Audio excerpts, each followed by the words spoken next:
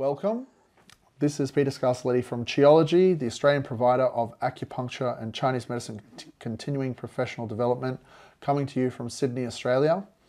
Welcome to this complimentary online recorded seminar, Treating Chong Mai by Joan Duveen. If you have come across this seminar online or through social media and have accessed it through a Vimeo link and are just watching, but wish to claim formal continuing professional development points, download the seminar notes and a formal CPD certificate via completing the quiz, then please head over to the Qiology website to register formally. Relevant links can be found in the Vimeo description box below, or simply go to www.qiology.com.au and head over to the online learning section. I will soon pass you over to Joan, our presenter, in just a moment, but would like to introduce Joan to you as the main inheritor of Dr. J.D. Van Buren's teachings, who has continued his legacy and teaches extensively in Europe and Israel and has also taught in Australia. Dr. Van Buren was an extremely important influence in bringing acupuncture to the Western world. His fascinating story and also Joan's bio can be found on the Qiology website or links in the Vimeo description box below too. When I decided a number of years ago to search out one of the main lineage teachers of Dr. Van Buren's legacy, my searching led me to Joan through contacting Dr. Van Buren's wife, Pauline. We then hosted a seminar in Australia on the first part of the Stems and Branches curriculum, which was well received, and that particular seminar was recorded and will be available online soon, or possibly now, depending on when you are watching this. Just make sure to check on the Qiology website for what's available. And the next part of the curriculum is actually being taught in this year, 2019, and we will mention more about that later. So before we start, I'd like to let people know of the events we have coming up in October and November of this year, that's 2019, in Sydney, Brisbane and Melbourne, but we will talk about those at the end of the lecture in depth. But for those who are interested in learning more from Joan, I will just tell you exactly what those particular events are now, and we'll talk about them at the end of the lecture. So we have the pediatric acupuncture, childhood development, related pathologies, diagnostics and treatment. So that's going to be available in Brisbane on October 12th and in Melbourne on November 9th. So that is a one-day lecture, or seminar should I say. And then we have Introduction to Neijing Pulse Diagnostics, plus rapid diagnosis using observation of spirit, Shen and facial color. So that's an evening lecture in Sydney on the 22nd of October. Then we have Jing Qi Shen, classical acupuncture pulse diagnostics and treatment of the three treasures in clinical practice.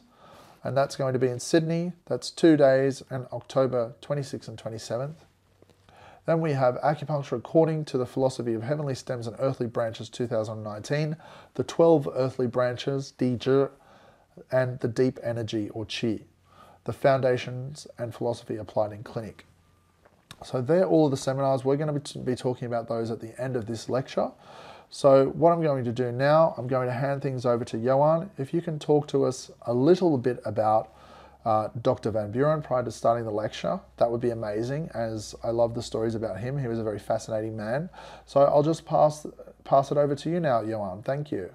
Thank you, Peter. Very nice to be with you. Yeah, Dr. Van Buren, he was a fascinating man. The first time I visited one of his lectures, I didn't understand him so much because he was not an easy teacher, but he radiated all light of Chinese medicine. And I knew that would be one of my main teachers, because this man was a special man. He got his doctor's degree in China, I think in Taiwan.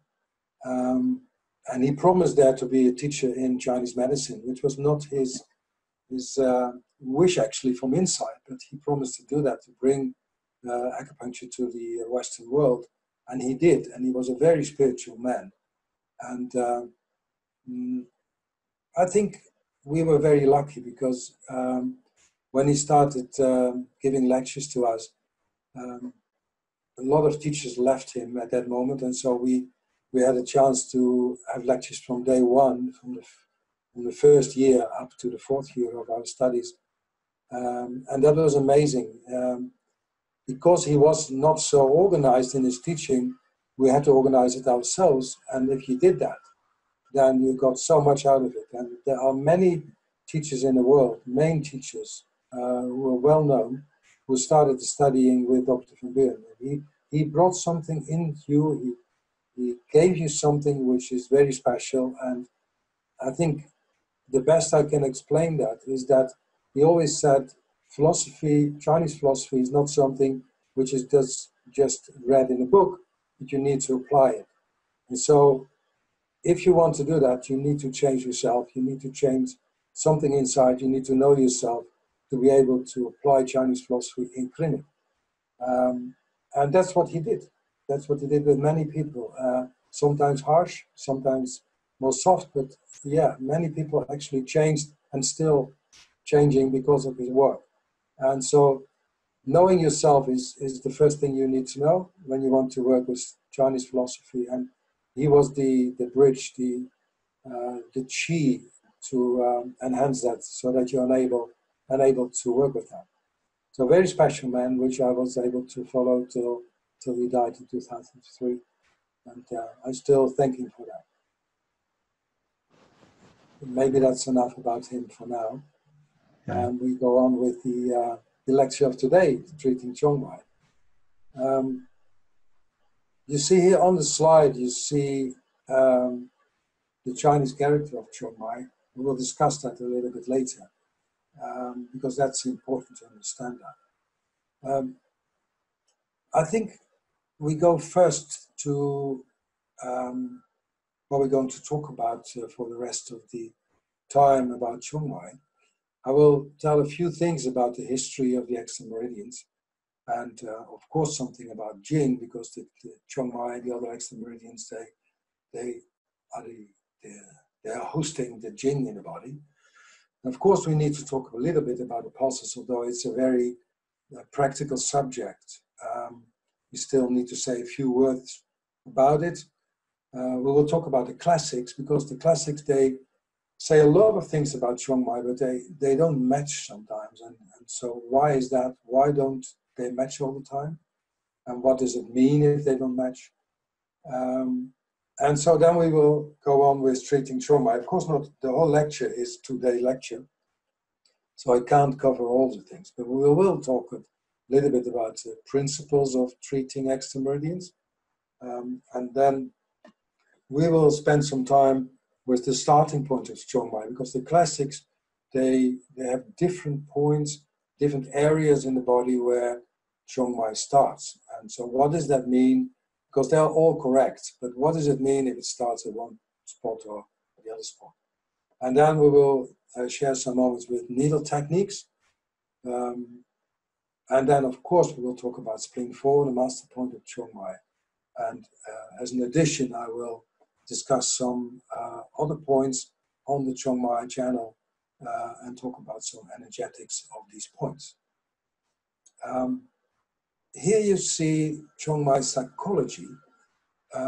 This is actually a very interesting slide. This is one of the things which brought me to study Chong Mai, because I learned this in the lecture from Dr. van Buren years and years and years ago, and I thought, what is this? Why is this? This is such a deep problem. So Chong Mai has to be very important.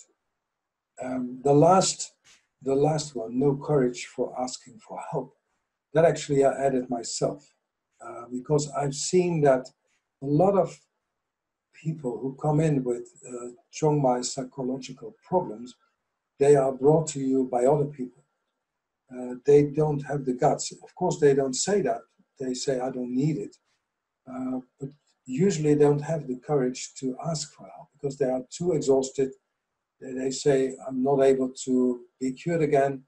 And so that's really some of the main aspects of a Chong Mai psychology problem.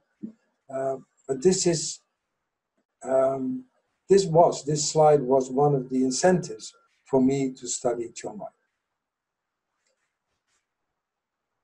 Now, going to the history, you see here different books, like the Neijing Suwen, the Nanjing, but the main book we use usually in, and still nowadays, when we think about extra-meridians, is the Jianjiu Jing. That's a comprehensive manual of acupuncture and observation. That is written after Christ. Yeah, it's AD.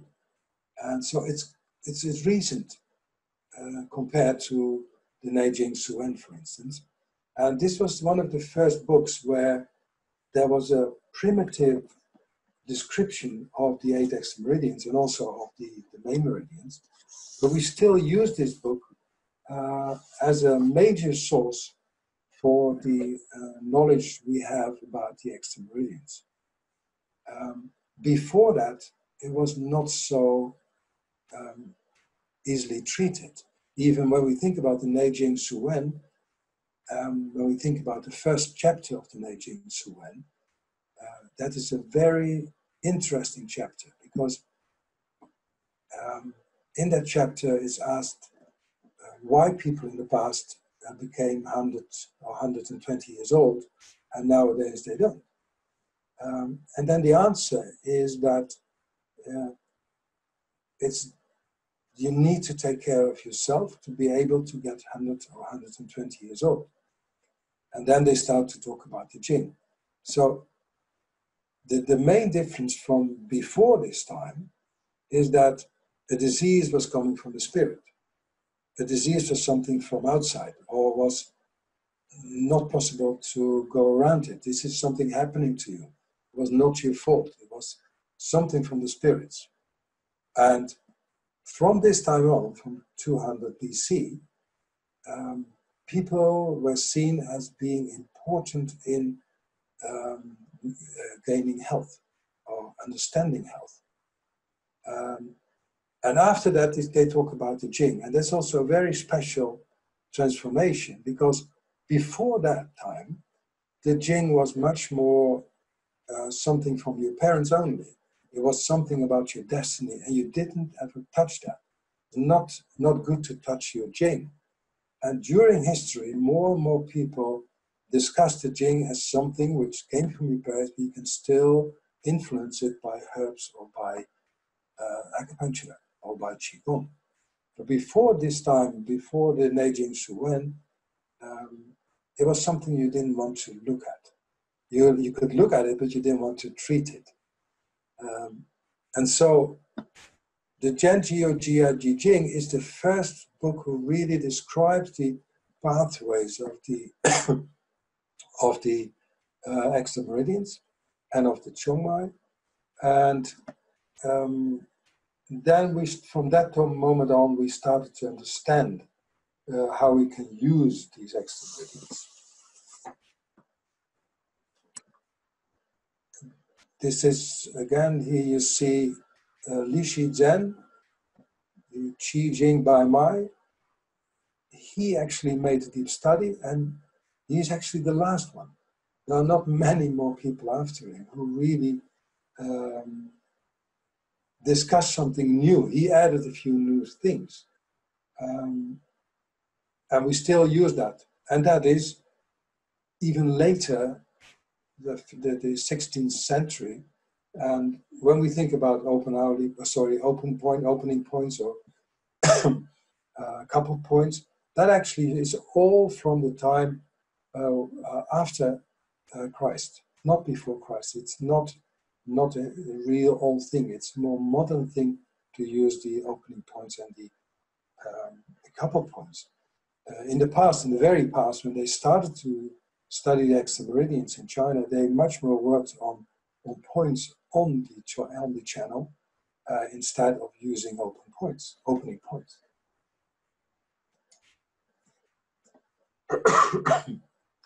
Wang Shu in the Meijing, this is the Pulse Classic.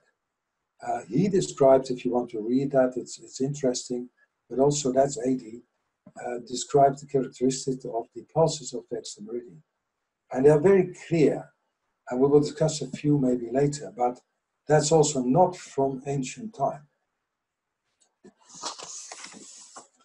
Now, these are nearly all the names I have found of the extra meridians, or the odd meridians, or miraculous meridians, so name it. Whenever you open a book of the classic, it is described like that, and they're all actually, there's something which is missing. The words, maybe I think the constitutional meridian comes closest to the meaning of the extra meridians, because they move and they just distribute Jing. And so it means that they carrying out the destiny in life, which is called in Chinese Ming. So the destiny in life that started from conception and from birth. Both are very important periods, which we'll discuss later, where your destiny is defined and is brought on to the extra meridians. And so I think the constitutional meridians is maybe the best word for the extra meridians.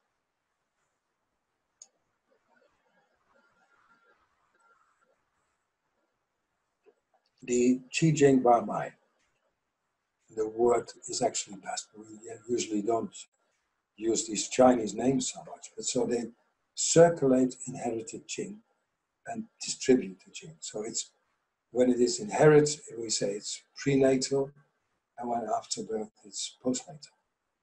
So what is Jing? Jing is vitality. It's pure. And it is something which follows the natural order of your life, the harmonious development. It is taking care of harmonious development.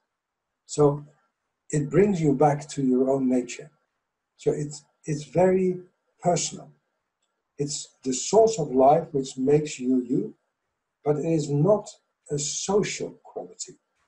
It really brings you your own vitality, your own vital chi, and bring it to your own correct chi. Maybe that's the best to say it. So in a way, you can say it's the foundation of your consciousness. Consciousness is, of course, also the heart, but it starts within the kidney. So the 8 extra meridians, they circulate this very pure, vital foundation of consciousness. It says here, Jing means best, essence, and subtle, but on the other hand, it's the most physical energy we have. It really is very close to your body. It represents your physical body, it says as well. Let's continue. We see here a slide that I have divided, not I, but this is from the classics as well, the pre-heavenly Jingqi, where Dr. van Buren said it is housed in the right kidney. That starts from conception. So the moment the father and the mother bring their Jing together, and there's a new Jing and a new Shen created, that's the beginning of the pre-heavenly Jing. And it is the mandate of heaven. So from that moment on, the Ming already is partly defined. And then we have the pregnancy, and then during birth, something else happens. And when you are born, the Jing and the kidney energy grasp the lung qi, the cosmic qi, and roots it down in the lower jiao. And then there is also postnatal Jing qi, which is housed in the left kidney. And that nourishes the body, gives you the possibility to live a life and experience that life. So when we think about memory, part of memory is due to postnatal Jingqi. The memory of who you are, what you're doing in this life, that's more the prenatal Jingqi. And both Jingqi actually flow in the extra meridians. So you could say that any trauma during the time of conception will affect the pre-heavenly Jing Qi. But the first 3 months of pregnancy, these are more, no, how to say that in English? This is the first 3 months of pregnancy are governed by the energy of the mother. The Jing Qi and the Yuan Qi are not really developed yet. That starts from the 3rd month of the pregnancy. And before that time, it is the energy of the mother which is most important for the child. So it means that the first 3 months, if something happens to the child or there's a very emotional disturbance of the mother, that will affect the pre-heavenly Jing Qi. So that will also affect the 8 extra meridians.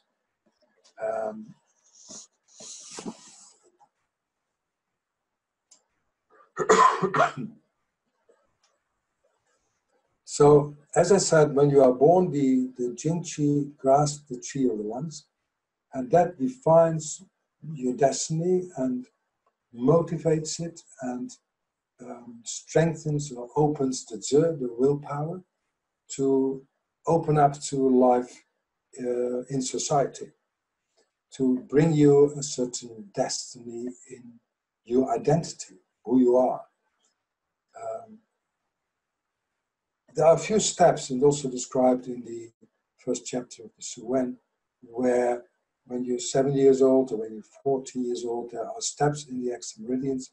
Probably all know that. But one step is the teething.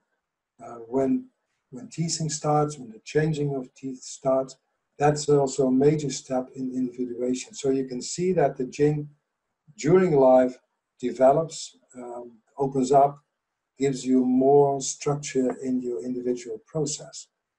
And so when you are focused on the Jing, when you are able to keep your Jing healthy and pure, you become more authentic. So it means that when the 8 extra meridians flow easily or have a healthy constitution, it means that you are more authentic. So the more authentic people are, you can say the more free flow of Qi, of Jing Qi is in the 8 extra meridians.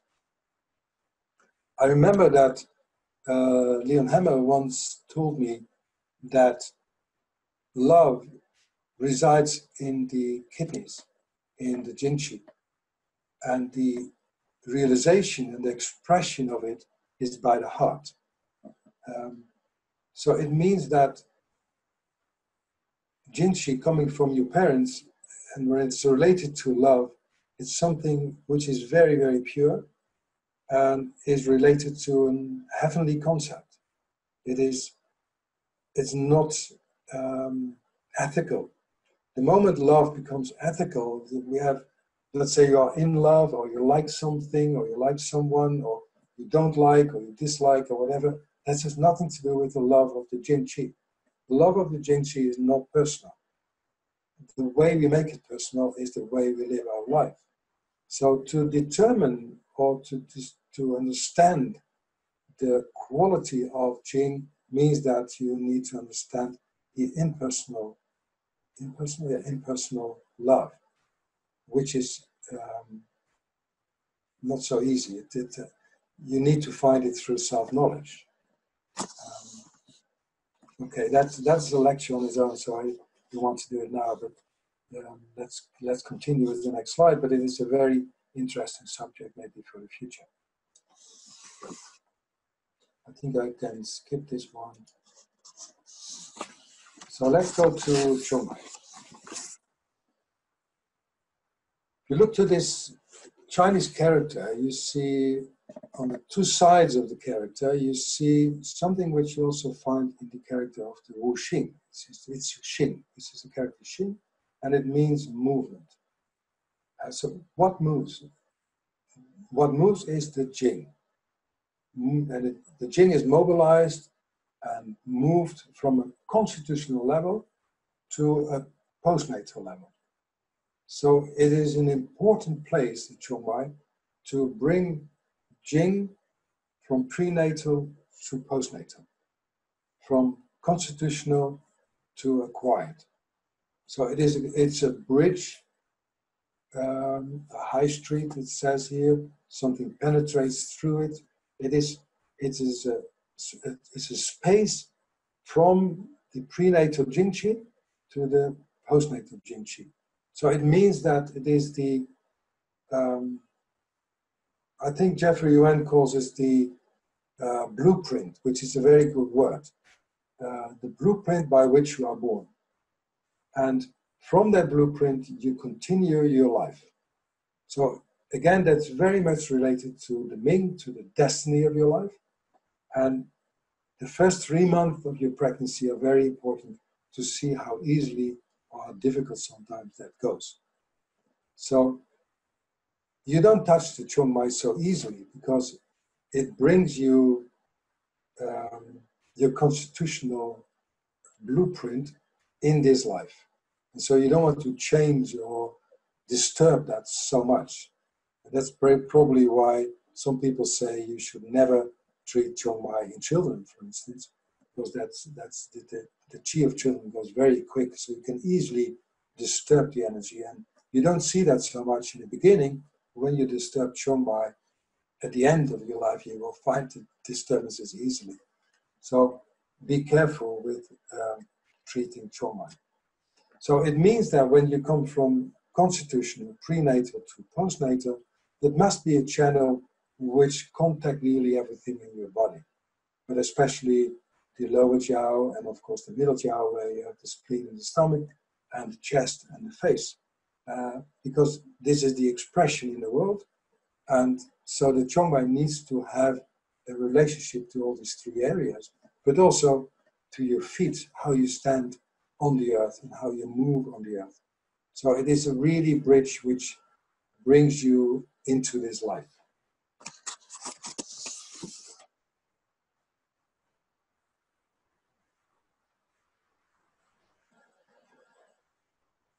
So this is a picture of the extra meridian pulses.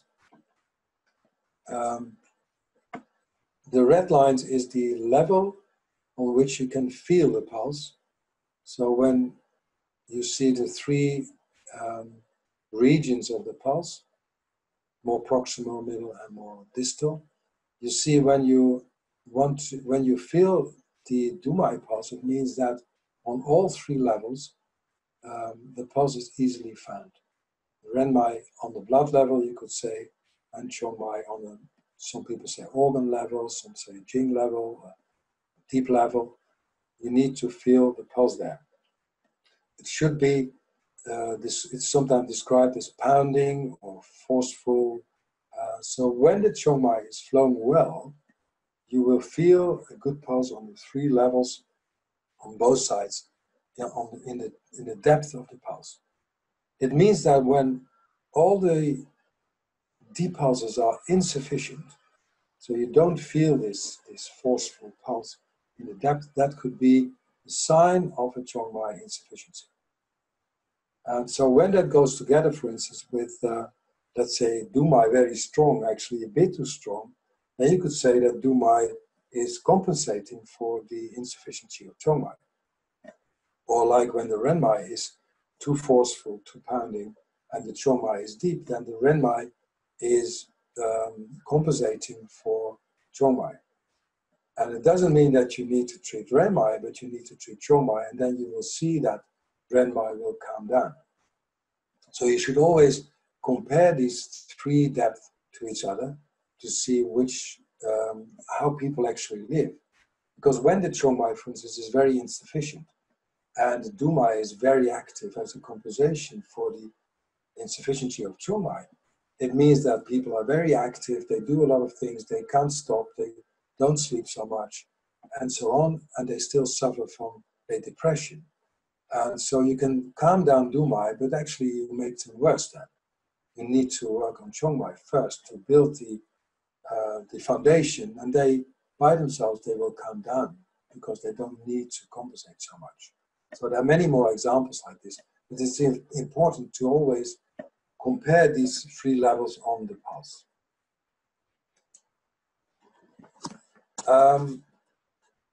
This is also very interesting because Li Shijian said the pulse should be deep, wiry, and firm of a Chong Mai pulse. And Jeffrey Yuan says deep, wiry, tight, and floating on the chi position. It means that he describes the kidney energy there. He describes that the kidney energy should be strong. And TCM we often read choppy, weak, stringy, thin, tight. This is very different from the other ones. And that actually, I think it's related to more herbal medicine than acupuncture. I'm not a herbalist, but I think it describes some weakness of the extrameridians, of the Chong Mai in this case, while Li Shijian and Jeffrey Yuan describe the quality, how it should be, especially on that deep level, it should be stronger. And Dr. Van Buren, he added something in the pulses, which I never read somewhere else. And that's when the Chong Mai is not functioning well. And that's what he called a sucking pulse on the Buren position left, that's the liver position. I understand that as a progression of weakness. When the liver energy is getting weaker in qi, it means that you get more a spreading pulse and maybe a yielding pulse. You really have to go into the depth to feel it. You can easily press it away. And then there is a time that you feel this sucking quality. And I can't explain it in words, but whenever you have felt it, it feels like your finger is pulled inside towards the pulse. So it's something which, that's the best way I can describe it. But when you ever have found it once, you will always find it because it's a very special feeling. And when you feel that, it means that the Chong Mai needs to be treated. So this is very different from all the TCM pulses, for instance.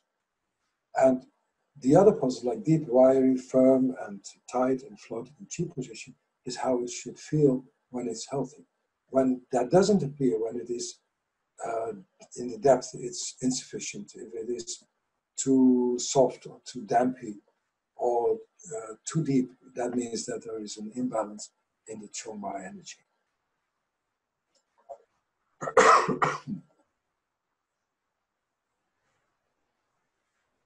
These are the main books you should study when you study the extrameridians. And you will see in these texts of these books, there are many different texts. They really describe different things. So let's go to the Suen first. The C of the Jingmai commands the humidification and irrigation through impregnation of the small and large valleys. So it says something about fluids, about the flow of water, which the flow of qi, the flow of life. It makes its junction with the yang ming at the ancestral muscle. The ancestral muscle is the stomach 30. So you see here that Chong Mai makes a connection to yang ming. Yang ming is something postnatal. So Chong Mai comes from the prenatal qi, is the bridge to stomach 30, and from stomach 30, it brings it into postnatal qi. And stomach 30 is part of the stomach meridian, where you have the possibility to have to go up to the abdomen and up to the chest and up to the face. And you see here, when Chong Mai give rise to illness, the breath set countercurrent when the inside is tense. That's in chapter 60. It means that it is possible to have a rebellious qi, which means that you can vomit or have phlegm or coughing, which is due to a Chong Mai problem. So that is a progression of energy, of illness, because what you will see first is that when the Wei Qi is not strong enough, then the system will ask for help. So you get help from other yang qis like Taiyang or Dai Mai or Du Mai or Yang Chong Mai. And so when that all gave up, then maybe the Chong Mai comes into problems, like also the marrow then can come into problems because the Jing is so much affected. And then there's possible that there is this countercurrent on the inside, which will lead to, for instance, vomiting.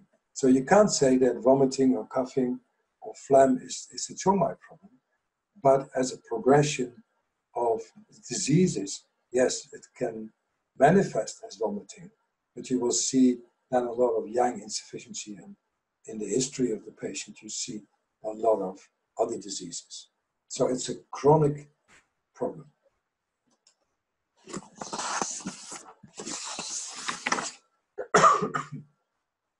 Here you see in the Nanjing, it says similar thing like counterflow. The ancient sages constructed ditches and reservoirs for the waterways in the event of something extraordinary. When rain pours down from heaven, the ditches and reservoirs become full. It means that the extra meridians are kind of reservoirs. The surplus goes to the meridians, and when the meridians are overfull, then it can give it to the extra meridians. It's kind of balance for the main meridians. I think it's most important to understand that all extraordinary vessels actually derive directly, more or less, sometimes indirectly, from the kidney area. And so from the kidney area, they play a very important role in fighting external pathogenic factors, to keep the main channels healthy, to keep the Jing Qi healthy, and be able to give support to the Wei Qi as well.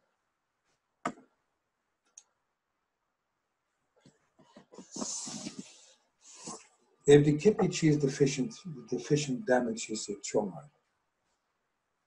It means that when people are exhausted or when they grow very old and the kidney energy is more or less deficient, then it will also affect the Chong Mai. And it means that you lose that quality of Ming, of your destiny. That's what you see in old people, that they lose a certain interest in life. They just, well, they live their life, but they don't feel the challenge of life anymore. That also is a Chong Mai problem. And then some people say they are depressed or there is dementia, or but it comes from a kidney insufficiency first. So you can treat the Chong Mai, but if the kidney is deficient, you're not able to treat the Chong Mai. So it always means that whenever you want to treat Chong Mai, you need to know the quality of the kidney Qi and start there first. To build it by points like CV4, bladder 23, you can take kidney points and do my 4, for instance. So you need to work on the kidney first before you can access Chong Mai.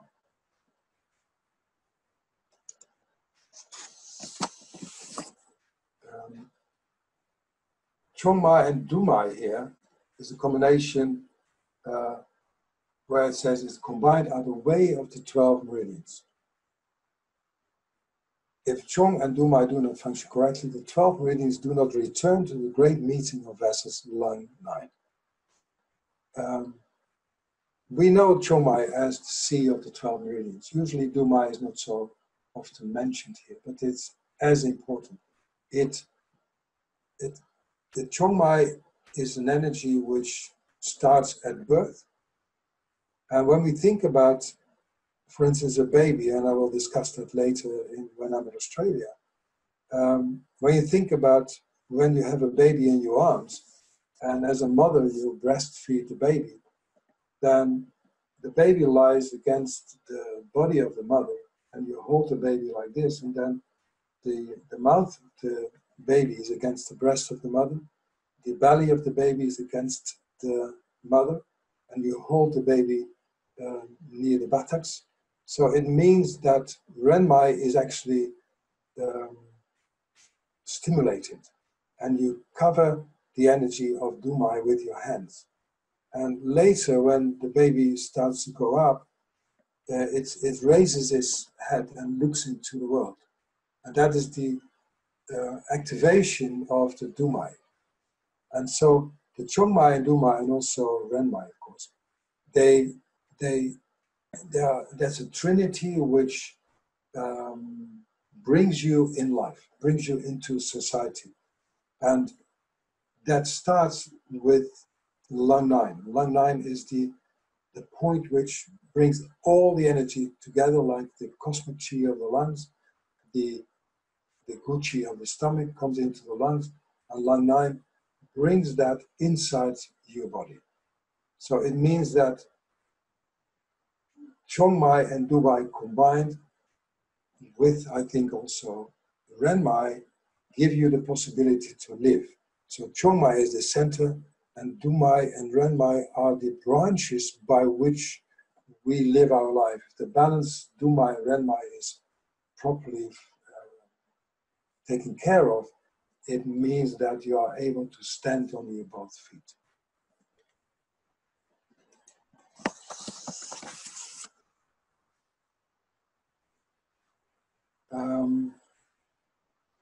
Here we see a description of the Ling Shu chapter 38, and there's something strange in this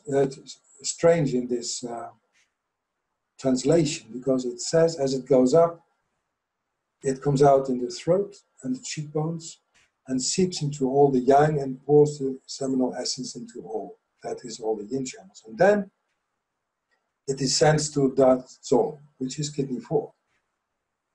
And I think that should be CV17.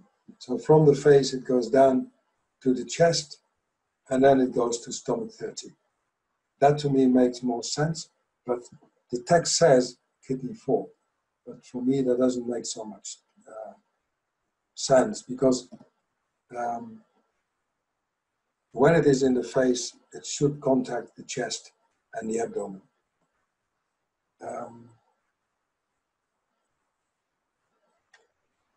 Let me go further here. And from stomach 30, it goes to the legs, and then it makes contact with the earth through the liver, spleen, and kidney points.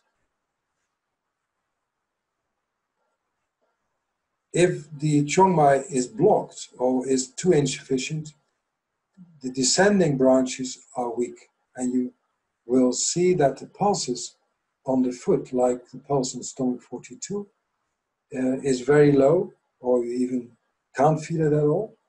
That is, or the feet are too cold. That's a sign that this descending channel of Chong Mai is not running well. Stomach 42 is called Chong Yuan, which is rushing yang. So it means that it is able to feel the yang of the Chong Mai into the feet. And from stomach 42, there of course is a relationship to spleen 4, the opening point of Chong Mai. So this is the chapter where the Chong Mai is described, the flow of the chapter, the flow of the Chong Mai is described. Let me repeat this. So in this chapter, you see the flow of the Chong Mai, how it flows from the face down to stomach 30, and how it from stomach 30 flows down into the feet to stomach 42, and how you can diagnose the quality of Chong Mai on the dorsum of the foot.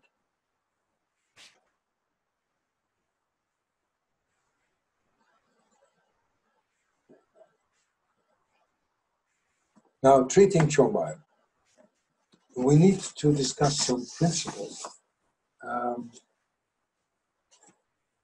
first. So,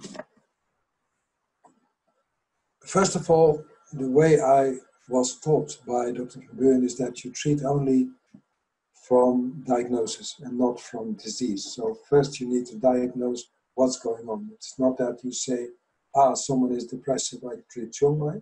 You need to understand it from your post-diagnosis or by other means of diagnosis, but first you need to diagnose the quality of qi in the body and see how that matches with your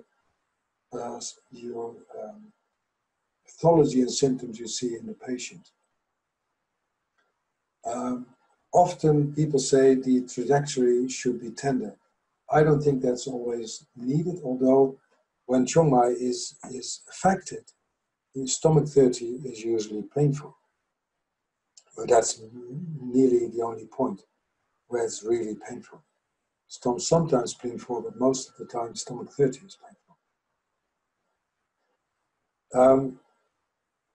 So it means when you want to treat Chong Mai, you treat the essence, you treat that bridge from prenatal to postnatal.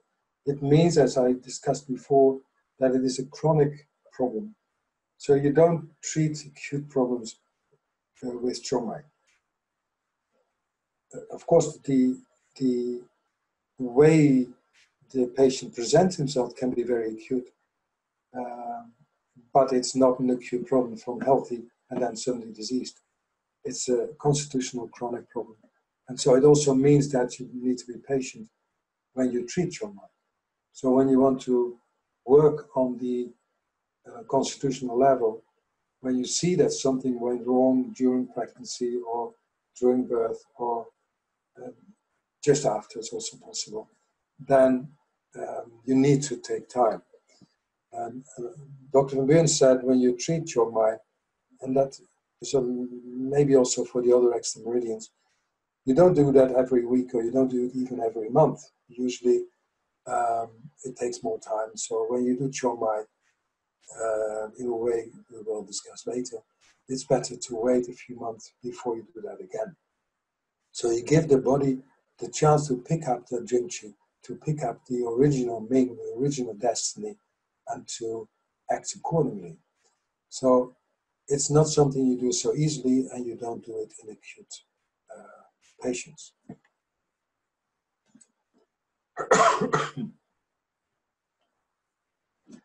I forgot about the needle technique.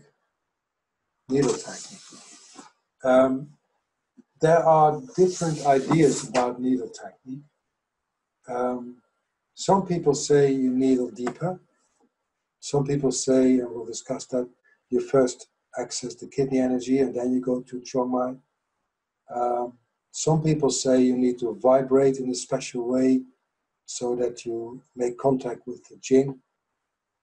Dr. Van Buren just needled it, I think a bit deeper than kidney energy usually, because it's a deeper level, but he didn't vibrate it, but other people do. And then the direction of needling, we'll discuss that later, the direction in which you access the point is very important with Chong Mai treatment. Now let's first start with, where does Chong Mai start?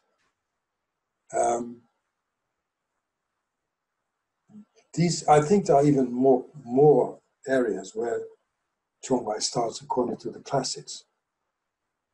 Sometimes it's translated as the uterus, which is probably the same as Bao Zong. And in male people, it is Bao Zong is more the bladder or the genitals sometimes. I've seen texts where it starts at CB1, even 2, even 3, even 4. Stomach 30 is one of the starting points, and they all are correct, but they describe something different. When the Chong Mai start at Bao Zong or the uterus, it means that it starts from a life-giving energy. If it starts at stomach 30, for instance, it is much more a postnatal quality which you have access to. So when it is described, you read that text as a postnatal event. When you start reading the text where it starts with Bao Zong, your access is much more how Chong Mai gives you life, how it supports and maintains your life. And from that area of the lower abdomen, so the genitals as a foundation, it runs to CV2, and then it runs down from kidney 11 and stomach 30, and sometimes even texts say spleen 12. It runs down to the feet, and it runs up to kidney 21. Spleen 12, by the way, is also called Russian gate, Chong Men. So it's a gate where Chong Mai flows up or flows down. So it is, the area is the lower jaw where it starts, and it spreads to the feet and to the abdomen and up to the chest. But even in the past, when we read about Chong Mai, sometimes it didn't even reach these chest points where we have now the, let's say, the shoe points of the kidney are part of Chong Mai now. In the past they weren't. It's just stopped around kidney 20, kidney 21. So there's a lot of change into the understanding of Chong Mai.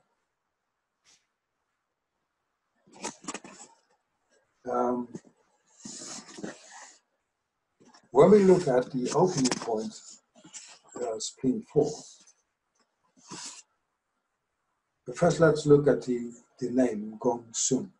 It says grandfather and grandson, which is a proper translation, but the only thing you can say, it describes the how it comes from your parents or even grandfather, given to the grandson. It says something about prenatal and postnatal. But Gong Sun is also a name of the Chinese emperor. And so the Chinese emperor, and we come back to that when we talk a little bit about the Renmai channel. The Chinese emperor is the ambassador of heaven. So it means that you could say you have an emperor in heaven, which resides at the North Pole Star as the center of the universe. And the Chinese emperor is the ambassador on earth to take care of the earth. So when you want to take care of the earth, it means you have to have contact with the earth. So spleen 4 is in relationship to stomach 42, which is, as I said, the descending channel of Chong Mai going to stomach 42. And so there is, you can, through spleen 4, you can balance the Chong Mai when you balance it to stomach 42.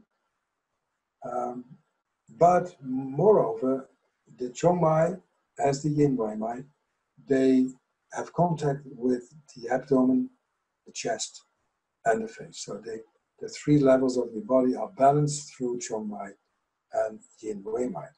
And so the Chinese emperor, as the ruler of the body, as the ruler of his country, needs to have contact with all the areas, and it does it through spleen 4.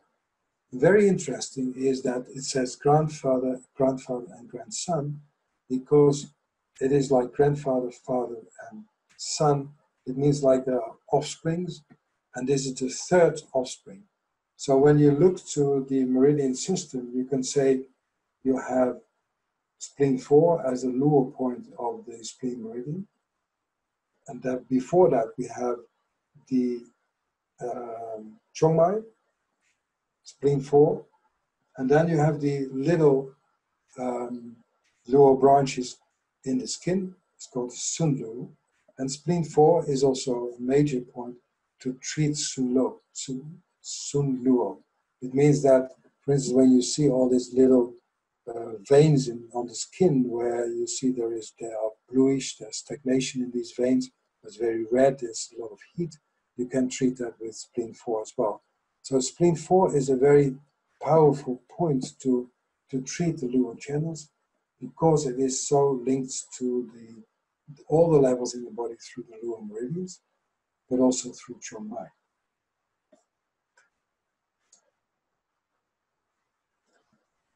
Here you see Chong channel and Ren channel, our child starting from Bao Zong.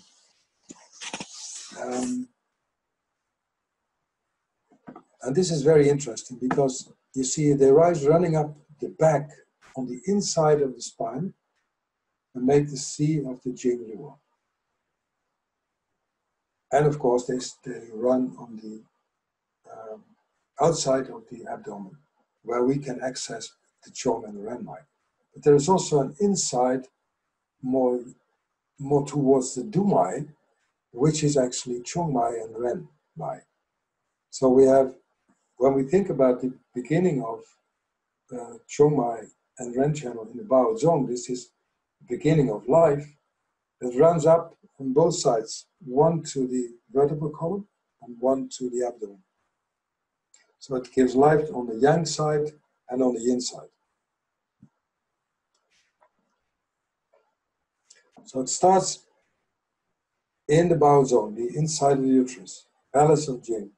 Some people say dong qi, the moving qi, which is grasped by the kidney when you are born, is brought to in between the kidneys. Some people say it is brought to bowel zone. In man, it's the bladder. It is the origin of life, and from that origin, it goes up to the vertebral column and up to the abdomen. It means that when we look at this picture, we have the origin of life, Bao Zong, and then we have Chong and Renmai going up, not as being active by itself, but as a responding to the mirror. They are a mirror of the origin of life. So the, let's say the emperor on earth, the Chinese emperor on earth, as the ambassador on earth, is not doing so much, but it understands the origin of life and brings that to society, not by acting, but doing things which are necessary, like they respond. So when things have the tendency to flow in a direction which is not right or is improper or incorrect, then the emperor made his decision to change that, and that's also the Chong and Renmai. So although Chong Mai often is seen as a very active and very young quality, I think it is more a female quality. It's more a responding and more earth quality. It is finding connection. Like yang is very much action. Chong Mai and Ren Mai are much more active in a way in finding connection and maintaining the connection. And not acting by itself. So this all begins, the beginning of pregnancy, that already starts. And that is when there's implantation of the cells in the uterus. That's the beginning of life of all of us. Then there's the origin of life, and Chong and Renmai start. Now this branch which goes into the vertebral column, which gives you the C of the Jinglu, is very similar to the kidney tender muscular meridian. If you look at the flow of the channel of the kidney tender muscular meridian, it starts at kidney 1, not the kidney 1 in the sole, but on the sole of the foot, but more on the medial side of the little toe. And then it flows inside, it flows up, and then it goes inside the vertebral column towards the neck and to meet the bladder tender muscular meridian. And some people say even that it goes to Dumai and even to the brain. Now, knowing this, if you look at it, it means that when there are inherited infertility problems, inherited means immediately you think about Chong Mai. And how do you give access to that inside vertebral channel of Chong Mai is through kidney 1 of the tender muscular meridian. And you give access to Chong Mai as well on the abdomen side, Ren Mai and Chong Mai, the kidney abdominal points. So when there is an inherited infertility problem, you can treat spleen 4, for instance, first, then kidney 1 tender muscular meridian on the medial side of the little toe, and then you add Ren Mai points and even Chong Mai points on the kidney abdominal points to activate that Chong Mai into that body of the woman. I've tried it many times, not tried it, I did it many times, and you can really change that problem so that people can conceive.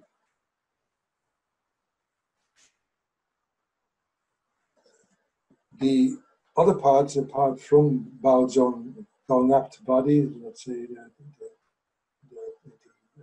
abdomen and the chest, when that is affected, you see much more problems in the abdomen, like gynecology problems or digestive problems, When it's in the chest, you find lung and heart problems.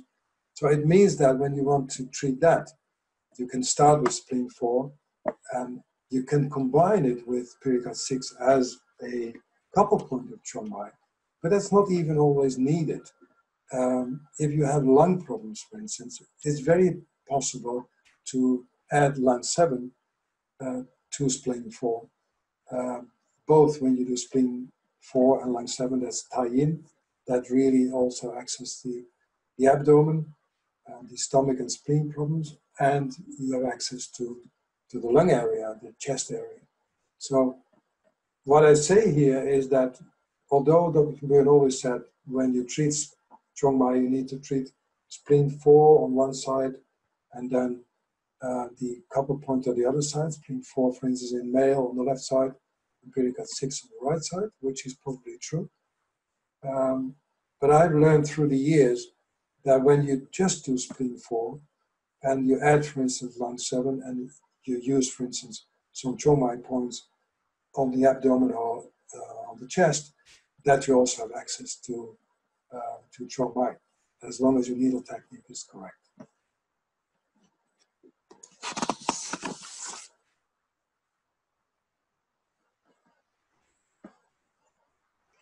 The Chong channel is the C of the 12 meridian that starts from the Wi Yin point, that's CV1. And it comes out of the Chi Chong point, runs along the inner side of the thigh.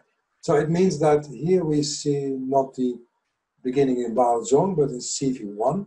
And CV1 is where all the Yin Qi are gathered. It means there is already it's a postnatal trajectory.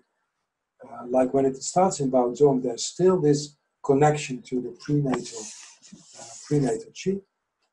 When we think about CV1, it's where the three trajectories of Chong Mai, Du Mai, and Ren Mai already start. So Chong Mai represents the comprehensive yin and yang, and then you see Du Mai as initiative, as yang, as creation, and yin and the Ren Mai as yin. So you see from CV1, you see the 3 meridians start to flow as a postnatal already Qi. So you see often when there are Xiao Yin problems, or when people have a deep psychological problem, or they have no lust for life, it's more related to CV1. And it doesn't mean that you have to treat CV1, but it means that these 3 channels, they are more postnatal orientated. So in Japanese acupuncture, for instance, these problems are treated by treating stomach 37 and 39, altogether with bladder 11. This is very well known, but that's more postnatal problem compared to what we discussed before. CV1 is the foundation of the lower Dantian. Maybe that's also important to understand that. So when there are lower Dantian problems, the foundation is CV1. The other points around the lower Dantian is the governor 4 and CV4 and CV8. So this kind of figure makes the lower Dantian area. So when you want to treat the lower Dantian, you can also do, for instance, Moxa on CV8 and governor 4, or CV4 and governor 4, or CV4 and CV8. That all treats the lower Dantian. And when you add points on the kidney meridian to strengthen the kidney energy, that will be done before you actually start to treat Chong Mai, because when the lower Dantian or the kidney energy is weak, there's no use to treat Chong Mai because it doesn't have that foundation.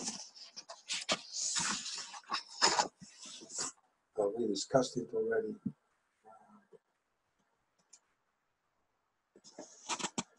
Here you see that Chong Mai starts from stomach 30, which is parallel to the Yang Ming channel, advancing along the left and right side of the navel, and scatters when it reaches in the middle of the chest. Now, this is also a very interesting description, because we think nowadays, and probably that's correct, that parallel to the Yang Ming channel, that is the kidney energy, that's the kidney channel. And we see the kidney channel as a pathway of Chong Mai. But parallels also a deeper level of Yang Ming, of when you think about the stomach channel, and maybe in the depth there is another channel, which is Chong.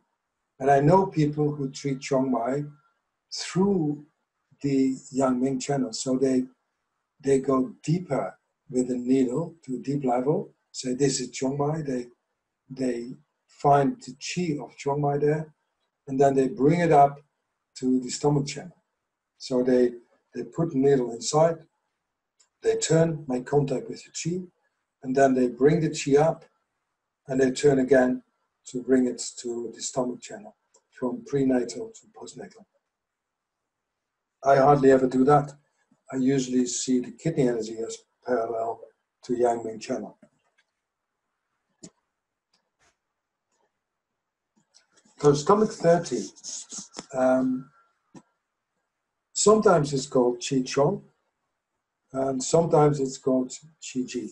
So in the Suwen and the Nanjing, it's called Qi Ji, and in the Lingshu, when it describes the flow of Qi, it's called Qi Chong.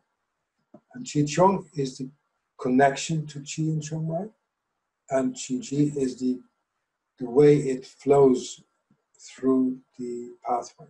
So it's a street or pathway of Qi.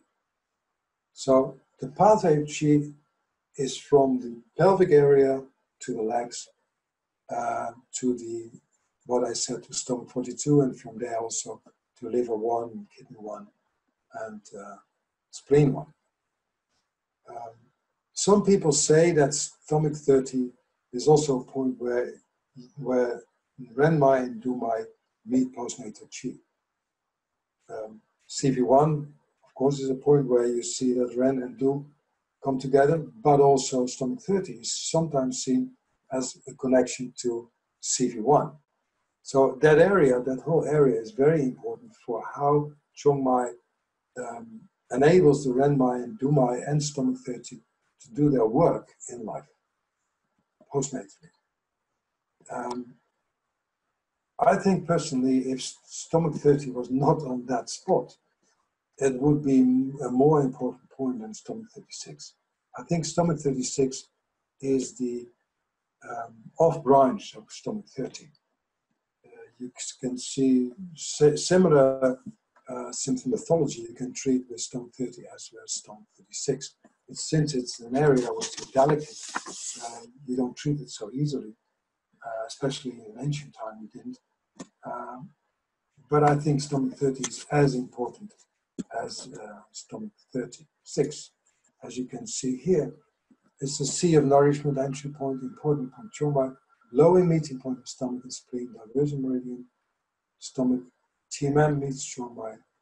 So it really has access to all the things also stomach 36 has access to. The only difference is that here you see the arrival of the branch from stomach 12 up to the clavicle bone, goes down to stomach 30. It's actually an accident. It's a pathway of the gallbladder meridian. And the gallbladder meridian is a meridian which, and we come to that maybe at the end of this lecture, what the gallbladder meridian means, but for now I can say it's a meridian which is the end of the sequence prenatal, postnatal society. Gallbladder meridian brings it to really into the world, and we'll see that later when we discuss some points. So stomach 30 already has a connection to Chong Mai, has a connection to stomach and spleen, but also through the gallbladder meridian has access to society. So it's really a very powerful point to give your own authenticity into the world.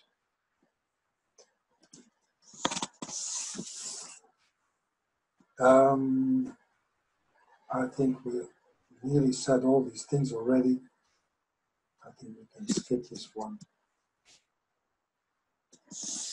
Maybe this is good for when this, like when there are problems you want to access, like when, well, let's start different. Stomach 30 supports the yang transformation into qi. So it means that, so I start again. Stomach 30 supports yang transformation. For instance, it transforms food into qi. It means that what you eat is transformed into qi in the meridians. It means that when there is weakness of the legs, not in the form, but in just you, the legs seem to be normal, but you feel really weak. And sometimes it goes together with, in the pulse you can feel weak blood, but it is a reduced strength in the feet and in the muscles, while the muscles maybe look okay, but they still feel weak. That's an indication to treat stomach 30. And in the pelvic area, kidney stones, for instance, is also a way that there is a stagnation of form because there is a lack of qi. So whereas the yang shu in the pelvic area, you find, for instance, kidney stones, and that also you can treat with stomach 30. Often it goes together when people have kidney stones, even if they don't suffer from kidney stones. The first sign is that they feel weak in their muscles of the legs, but if you look at that, the muscles seem fine.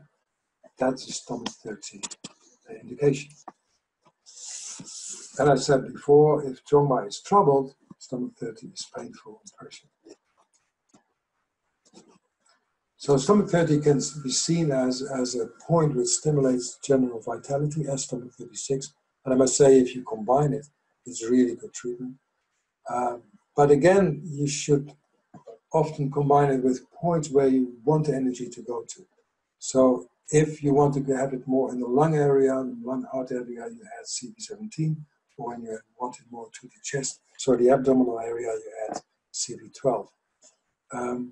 I think this is a point where you can say, when you want to access Chong Mai, you do, for instance, spleen 4 as the open point.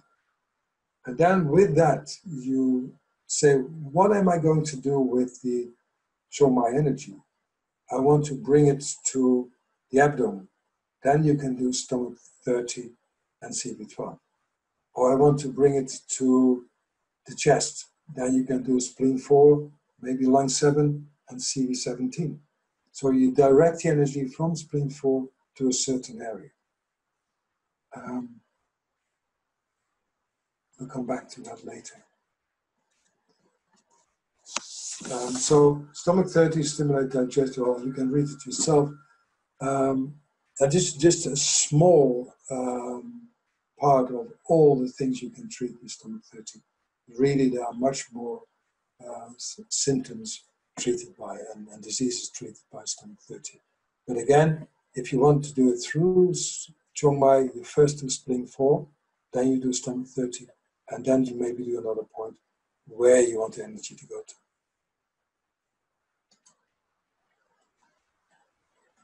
Well, in the text it said, which is parallel to Yang Ming, advancing along the left and right side of the navel.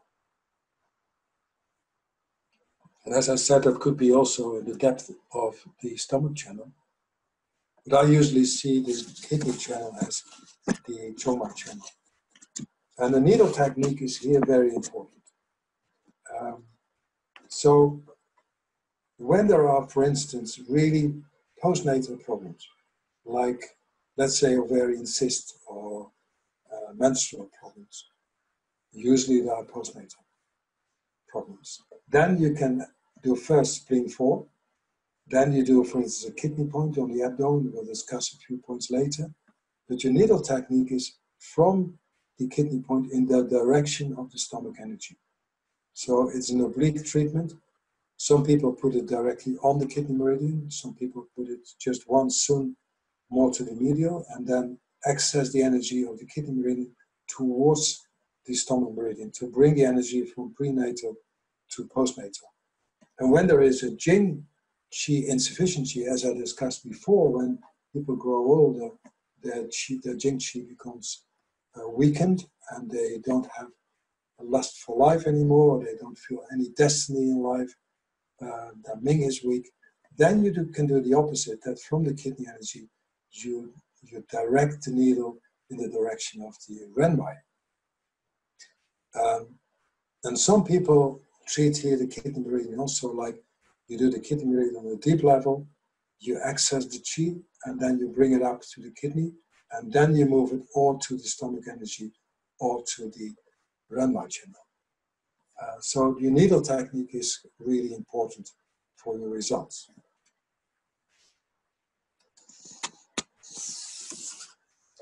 Here we see the kidney and stomach channel, and here we see it on another visual. And I want immediately to show you, when you see here Ren 4, you see kidney 13 and stomach 28. You saw also the level, the number is gone here. Let's go with the 27. We will discuss that later when you look this on the horizontal plane, how this actually describes the prenatal to the postnatal society kind of chi. Now let's first look to kidney 12. And before we start studying kidney 12, we need to study first Ren 3. Because Ren 3 is Zhongji, which is another name for, not another name, it's a similar name as the North Pole Star. So CV3 is seen as the center of the universe. And the universe in ourselves is us. The body is seen as the universe. So CV3 is the North Pole Star. It is the mu point, the alarm point of the bladder. It meets the three like yin and also the TMN of the yin of the legs. So it really brings the energy into a center. And from there, and that's very important, it controls the Wei Qi. So it makes a defense mechanism. Like the North Pole Star says, this is my universe. And within that, everything should be safe. So CV3 gives you the surrounding, gives you the possibility to live a life in your own world. So it means that it helps you to find the depth of your being, who you are. And so when we look from CV3 to kidney 12, which is called great brightness, that is a meeting point of Taiyang. Taiyang means sun, so it's great brightness. Taiyang is as well the water. It's related to water, which is the depth inside, as it is the circumference. It's the most superficial layer of meridians. So CV3 as the beginning, as the North Pole Star, immediately says, this is the world in which I live. And so, but it should be from the strength of yourself. So kidney 12 tonifies the kidney, but also astringes, constricts, not constricts, brings the energy of the essence together, but on a more manifested level as CV3, for instance, does. So it moves blood and chi in the lower abdomen. And when we look to stomach 29, which is called return, that is when you look to the symptomathology and the problems of when you treat stomach 29, is much more on blood, physical things, more manifested things.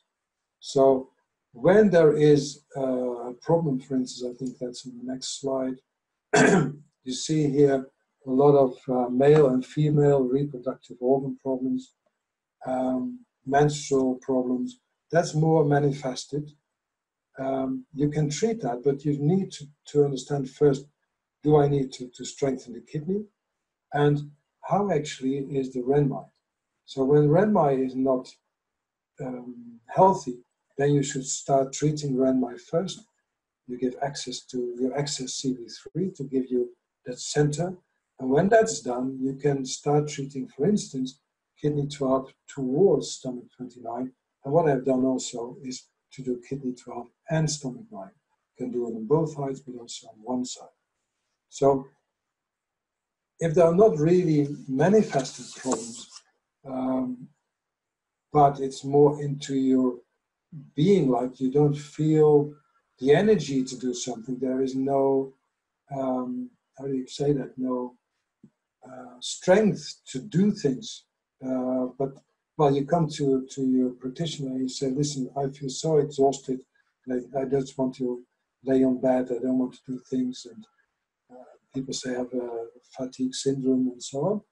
Then you have to think, first of all, on Renmai and on the kidney, but then you can access kidney 12 together, for instance, with CV3, which is not, you don't need to access the stomach meridian. As I say here, kidney 12 levels with the uterus gives power of life, power of the original yang. And then you see with stomach 29, it brings down the yang into the pelvic basin, regulate menses where there's sty blood. Again, it's more physical.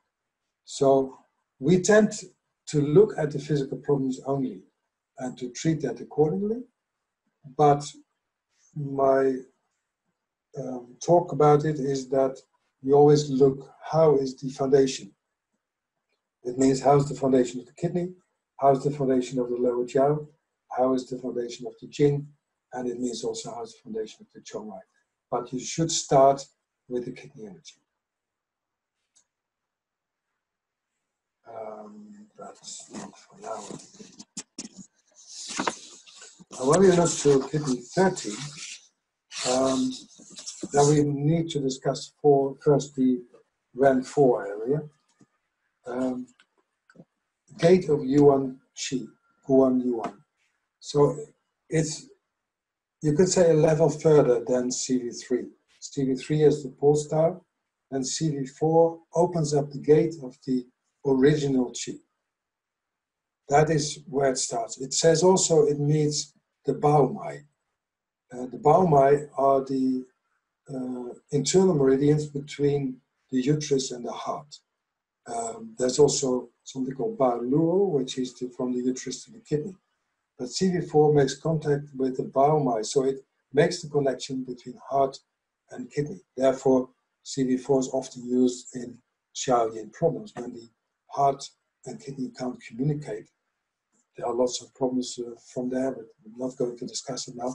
But CV4 is one of the points you should access.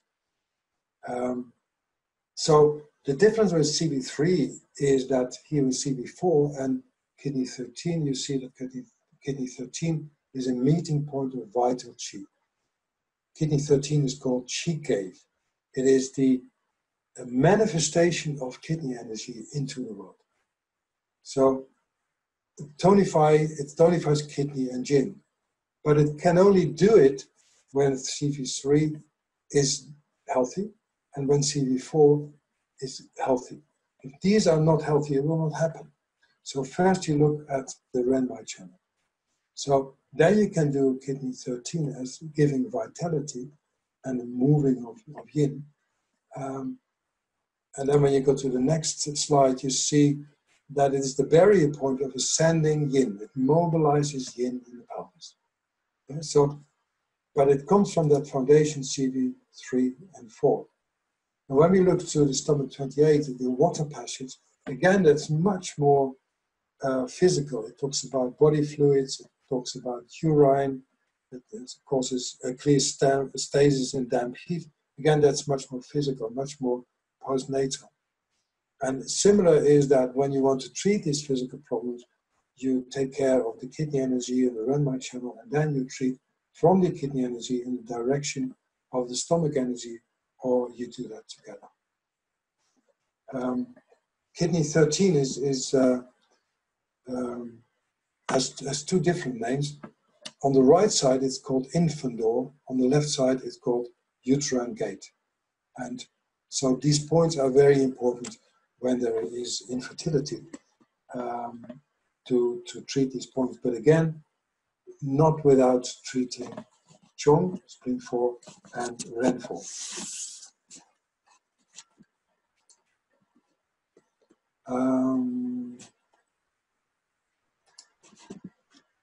Here you see how it comes together. Moves kidney 13, moves pelvic yin, moves the blood due to cold. That's I think if there is cold in the pelvic area, then kidney 13 is very much indicated. I do it often with Moxa. Even you can do it in 2 different treatments. That you start first with REN 4 and kidney 13, and then the next treatment when everything is more warm and has more chi, then you can do stomach 28. This is already, thank you, but I forgot to tell you about gallbladder 27. Gallbladder 27 is called Wu Shu, which is 5th pivot. So it helps the yang to descend and the yin to ascend. So it means that it brings yang and yin together. And with these, you create something inside yourself with which you can connect to the world. So it means that when you start with CV4, which is the source of Yuan Qi, and then from that to kidney 13 to the stomach area, and then to gallbladder 27, it enables you to live your life in society. I think that was a quick, fast lecture about Chong Mai, Peter. Thank you very much, Joan. So I guess I want to say thank you so much for presenting to us on the Chong Mai, and I'm sure that many people have found what you had to present and share with us very interesting and fascinating, but hopefully they will also be able to find that useful in clinic. So I do have a couple of questions that I'd like to ask.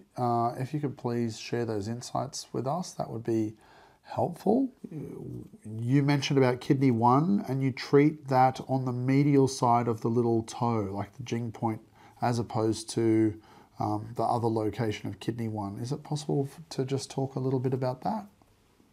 Yeah, the tendon-muscular meridian of the kidney meridian doesn't start at kidney 1, like bubbling spring it's called, on the sole of the foot, but it starts on the medial side opposite to bladder 67. So when you want to access the kidney tendon-muscular meridian, you access it through that point, not through the point on the sole of the foot. Okay, thanks very much for clarifying that. I appreciate it. I just had another question. I would expect that people who have had cesarean section during their birth, that I would say that would affect the Chong Mai on quite a deep level. What are your thoughts on how cesarean actually affects the Chong Mai and how to actually make changes? Not only cesarean, I think every scar will affect the meridian which is cut. I think it should be done after every operation that the scar is treated. The way I treat it and how I've learned it is that it's very simple. That you, when there is a scar, you treat on one side, on both sides of the scar, you treat with a needle. If it's just a straight scar, just one needle here, one needle there, and you leave it for 20 minutes. And that really changes the quality of the qi going through the scar. I know there are many more methods. What you should diagnose first is that when you touch the scar, then people say that it feels different. And sometimes it's numb, sometimes people feel it's odd, and that should change directly after treatment. When you put the 2 needles, you leave it for 20 minutes, and then you ask people to touch it. They say, yeah, hey, this is different. It feels more myself. This is what you usually hear. Then you know you did right. So any scar will affect the meridian system.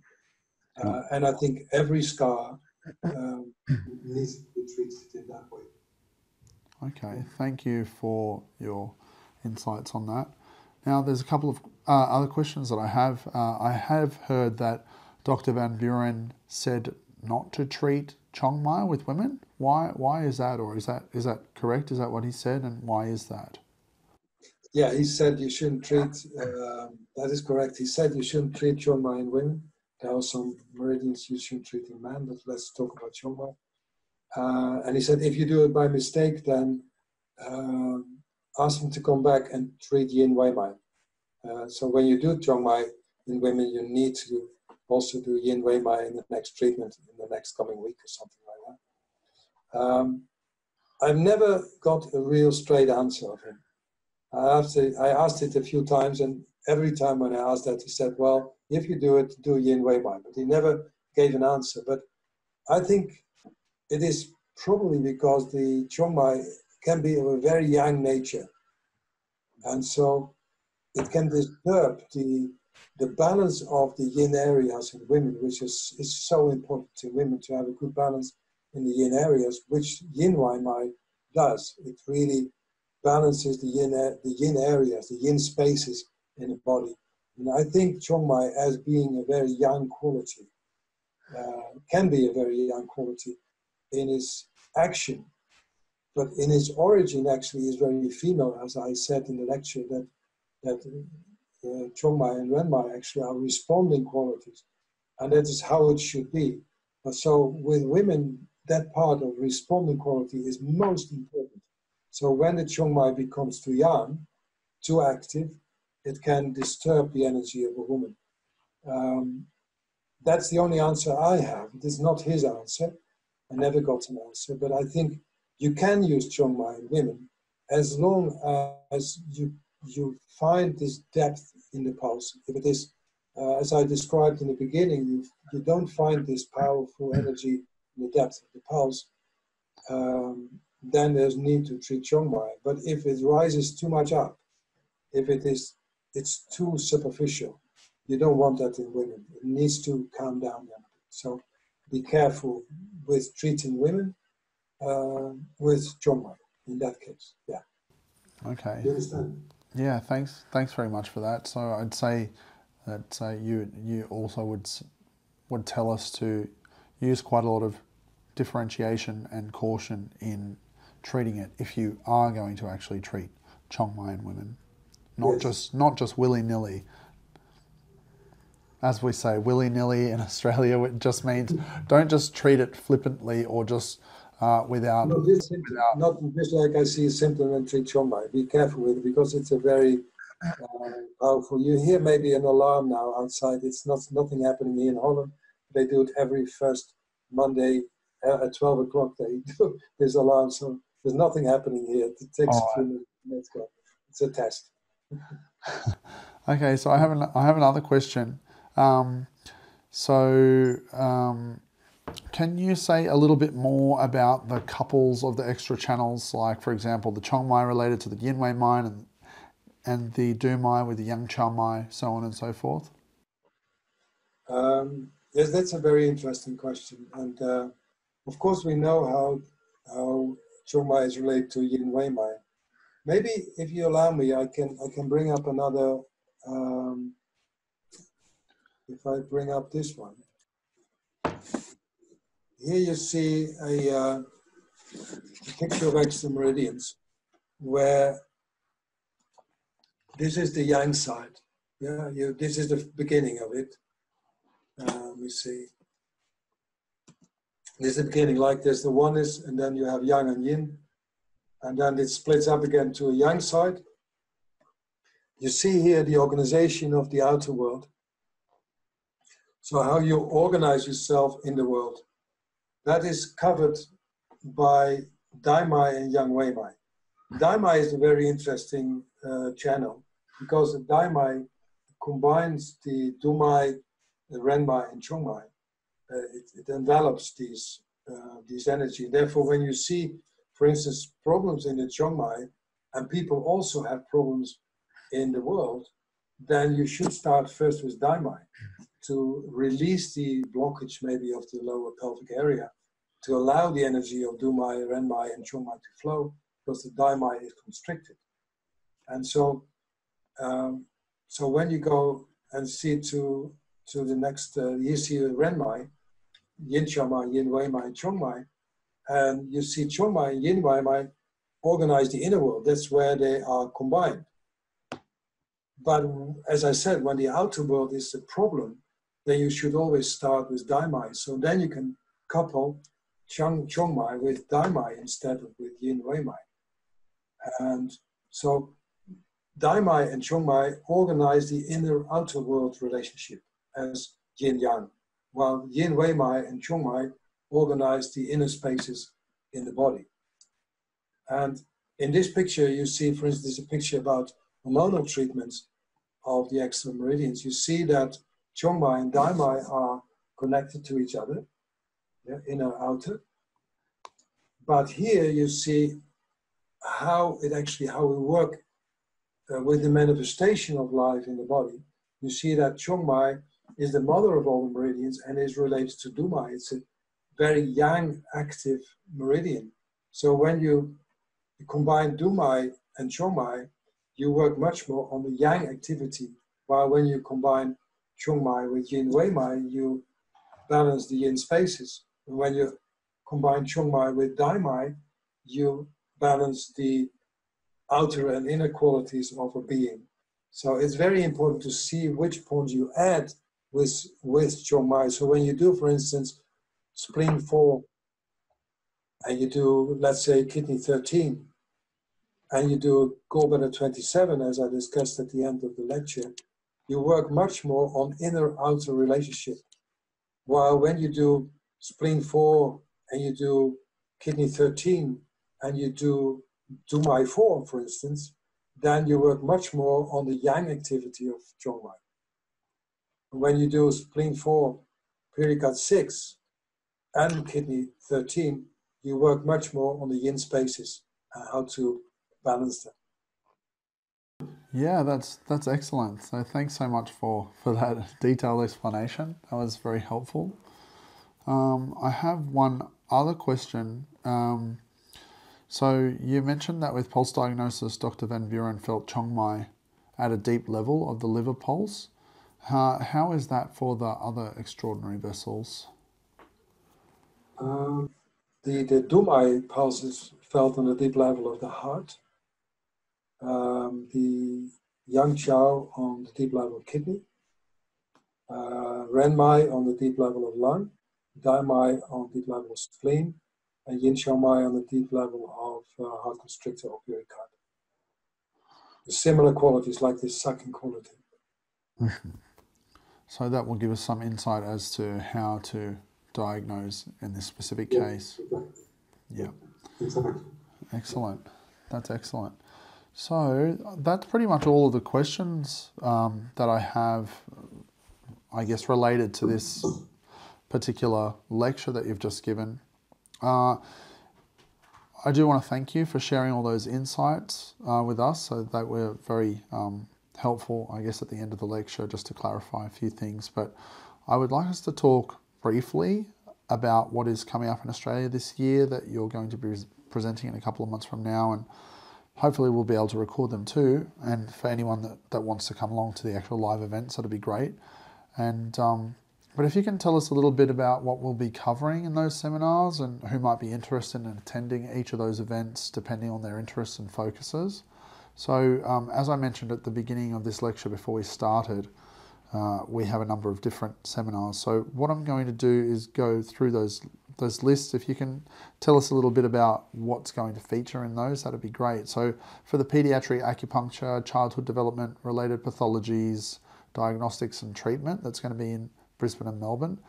Yeah, if you can tell us a little bit about that, that would be great. Pediatrics, yeah, it's a major subject. It's a big subject. So we have to compromise a bit and to do it in one day. It means that what we're going to do is we will talk about the difference between treating children and adults. And I will cover certain diseases or symptomatology of children, for instance, lingering factors in the body, or I think we discussed also headaches as far as I remember. So we discuss a few diseases children come up with in clinic. And after that, we will discuss the development of children from conception to a few years of age. So it means that what happens during pregnancy. And I will related to the 10 heavenly stamps. The development in 10 months is according to the 10 heavenly stamps, and we discuss every month and to see what can happen and what is the influence on it, on the development of children later. And then we'll go back to these diseases we discussed and see how you actually can see the origin of the problem. Instead of that you see somebody with headache, and you can say, oh, I can treat this at this point. But if the origin is more on a deeper level, which started from pregnancy, you can treat it more on a deeper level. And we'll discuss also a way of upbringing, when my upbringing and to my way of upbringing. And I think in the Western world, we have more do my upbringing, and we see what the effects are for children, how that affects them. Well, what the effects are on these diseases we discussed before. That's what we're going to do with the pediatric course. And probably, if there's time enough, I will give a demonstration on how to treat, how to needle children. Sounds great. So I'm looking forward to that one for sure, and I'm sure a number of our students are going to be looking forward to that, our attendees. So that should be great. Now I just want to ask about the evening lecture that you're doing in Sydney. That's the Introduction to Aging Pulse Diagnostics and Rapid Diagnosis using Observation of Spirit, Shen and Facial Colour. So that's like a short but sweet clinically applicable seminar that you're going to be giving. Can you tell us a little bit about that one, please? Yeah. I usually tell my students that when a patient rings the bell door or knocks on the door, that's where diagnosis starts. How does he knock on the door? Like very soft or hard, or like his fist, or how does he enter? How does the patient enter? What is your first impression? And so what we're going to do is to study each other, the way you give impression, and then from that impression, and that's based on some face diagnostic, but also on posture, on color, on the way we talk, the way we stand, etc., and to check that in the pulse before we actually start asking any question. So I want to improve the skills of intuition, you say, but it's not intuition because we use not only the intuition, but we use actually certain patterns in ourselves. We hardly ever do it consciously. So when you walk in the street, you see somebody, and you immediately can say, he's sick. Where does that come from? It's not your intuition because you have seen something. Or you see something in the street, in somebody in the street, and you say, gosh, he's worried. Why do you say that? Because he has wrinkles or his posture is different. And so we will discuss certain aspects of just Chinese medicine to organize it in yourself that the first impression is more under control, and we will check that in certain aspects of the pulse. That's what we're going to do in this three-hour lecture. That sounds like a fascinating little lecture that we're going to do. So I'm really looking forward to that one. I think it'll be great. And I always find that being able to pick up information just by looking at people straight away, it can actually be very accurate if you really develop that faculty. So learning more about how to develop that faculty is going to be pretty exciting. So let me ask about the next one that you're going to be doing in Sydney, and that is the Jing Qi Shen Classical Acupuncture Pulse Diagnostics and Treatments of the Three Treasures in Clinical Practice, which I've never actually seen such a seminar on this topic presented ever in Australia, to my knowledge. Even in Europe, it amazes me always that we talk so much about Jing Qi Shen and we never teach it in pulse diagnosis. And I had some teachers who taught me that. And it is the foundation of pulse taking, I think. If you're able to feel Jing Qi Shen and to treat accordingly, then it doesn't matter if you're a TCM practitioner or Japanese or Korean or 5-element practitioner. It doesn't matter because you start with the Jing Qi Shen, and normally that seminar is about 5 days. I will try to to do it in a way that we can do it in the days we agreed on. And it will be mainly on Jing and Shen, that we are able to feel the Shen, but also the 5 different Shen, like the Yi and the Po and the Hun and the Tzu, and to test that in the past, to diagnose it in the past, if you're right. So we'll discuss the Shen in detail, and we will discuss the Jing also to feel the quality of the Jing, but also the quality of the Jing of the past. So how was it a year ago, or 5 years ago, or 10 years ago? What happened in somebody's life, and how is the Jing brought into the body? Because if the Jing is just there in the kidney area, how does it go to the body? How does it go to the extremities, and which energy is responsible for that, and how do you feel that in the pulse? And so we will also examine that. And after the lecture, you will be able to feel the Jing, to feel the Shen, and from that, you can go to your own technique. When you're a Japanese acupuncturist, you can just do whatever you do, but first treat the foundation, for instance, the Jing or the Shen. So that will be the aim of the course. Yeah, so I guess it doesn't matter if someone focuses on a specific style of acupuncture, whether it's Chinese styles of acupuncture, Japanese styles of acupuncture, some of the more I also had a herbalist in my seminars where I teach this, that you are able to treat, to diagnose the Jing, and the Shen, and so you can continue afterwards. Yeah, that's going to be really valuable. So I think that's going to be something that will be a real eye-opener for a lot of people. I'm definitely looking forward to that one because I guess it's concepts we talk about all the time, the Jing, the Qi and the Shen, but being able to identify and then apply treatment to that in clinic, I believe is going to be very powerful. So that's going to be a good one for sure. So I just want, before we finish up, I do want to also ask about Acupuncture According to Philosophy of Heavenly Stems and Earthly Branches 2019. So that's the 12 earthly branches, the Di Zhi and the Deep Qi or energy, the foundations and philosophy applied in clinic. So I guess this is another section in the total curriculum or the foundation curriculum that you teach on the Acupuncture According to Philosophy of Heavenly Stems and Earthly Branches. So when last time you came out in 2017, you covered the stems and the great movements. Yeah. And we recorded that particular seminar, and that will be released some stage soon, or depending when you watch this particular video, it might already be released. But yeah, so that will be available on the Qiology website. But I really would like to hear about what will be covered in this particular one coming up. And also, I think you'd mentioned to me, someone does not have had to have done the part 1 to be able to do this, because even though the information for both have a connection, people can take away what they learn from this one as a standalone and apply that quite powerfully into clinic. So if you can tell me a little bit about all of that, that'd be great. Yeah.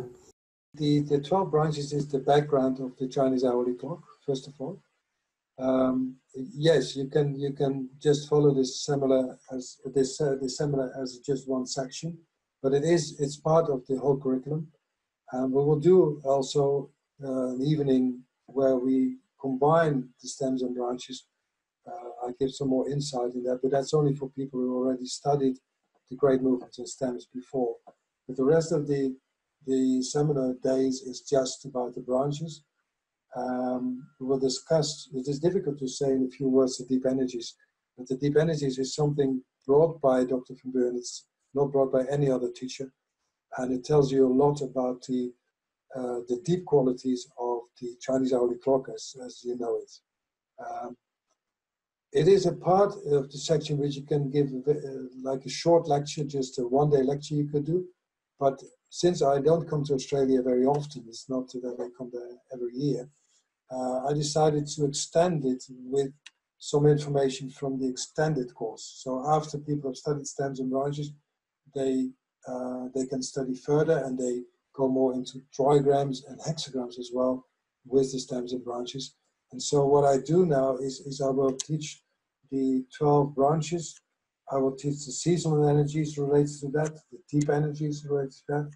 But after that, we'll be going to the related hexagrams and the how do you say that, the consequences for that in treatment. And probably I'll have time to go into the hidden stems, as it's called. Even if you didn't study great movement and stems before, I can say a few words about the hidden stems to treat the 12 earthly branches. It is a constitutional concept, so it means that when you are born with, let's say, a small intestine branch, it tells you something about the strength of the small intestine, but also the weakness of other meridians, and how you treat these weaknesses through acupuncture.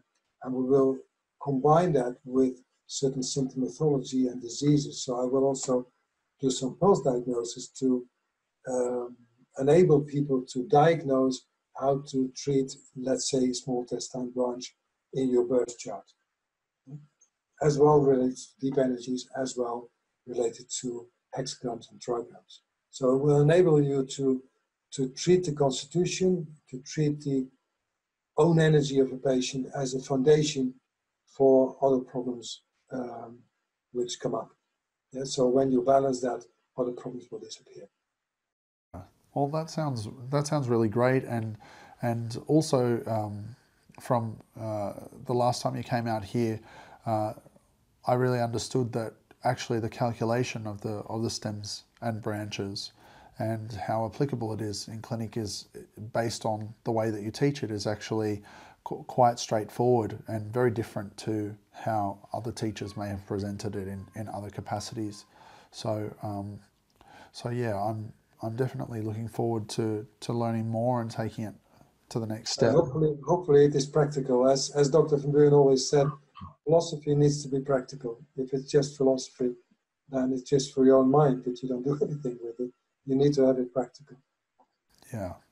So I think that's going to be great. So looking forward to that, and yeah, so I think we're probably about finished up with the lecture now. So I wanted to thank you once again so much for presenting to us, and I think it will be an eye-opener for a lot of people with some aspects of the Chong Mai, because even though we're taught about these things on a, what I might say, a superficial level in some like undergraduate degrees and possibly even in continuing education as well, we might actually notice that we might only get taught on a superficial level. So it seems that in a short space of time you've actually gone quite deep on that and brought a lot of light to a lot of people on the applications of the Chong Mai. So that's really great. So I really look forward to seeing you in October, and of course during the online seminars that we have. So it's always good to see that. So it will be great when we actually get those online seminars up of yours pretty soon. And I hope everyone out there enjoyed the lecture. And I guess I want to sign off now. So if everyone, when they watch this, if they can give a little hand clap to Johan, that'd be great. But you don't have to if you don't want. But so I just wanted to sign off now. This is Peter from Qiology, and I look forward to seeing you at one of our live seminars sometime soon. Thank you.